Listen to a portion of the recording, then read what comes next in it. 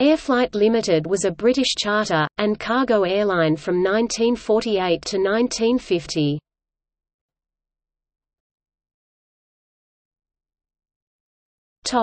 History.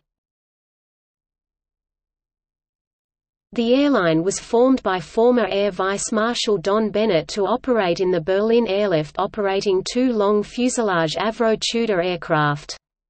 These were flown by Bennett and a single other pilot, World War II RAF veteran Stanley Sickelmore. Bennett, having the only night flight license, made all the nighttime trips himself with Sickelmore as co-pilot.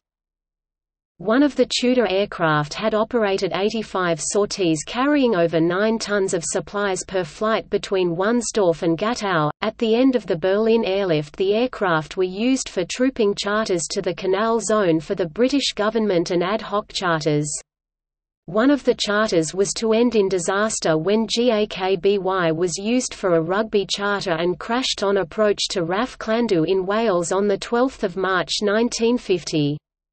The month after the disaster, the company merged into one of Bennett's other companies, Fairflight Limited, on 28 April 1950. In 1951, Bennett sold Airflight on to Air Charter, a small company operating out of Luton under Freddie Laker. The company was formally wound up in 1965.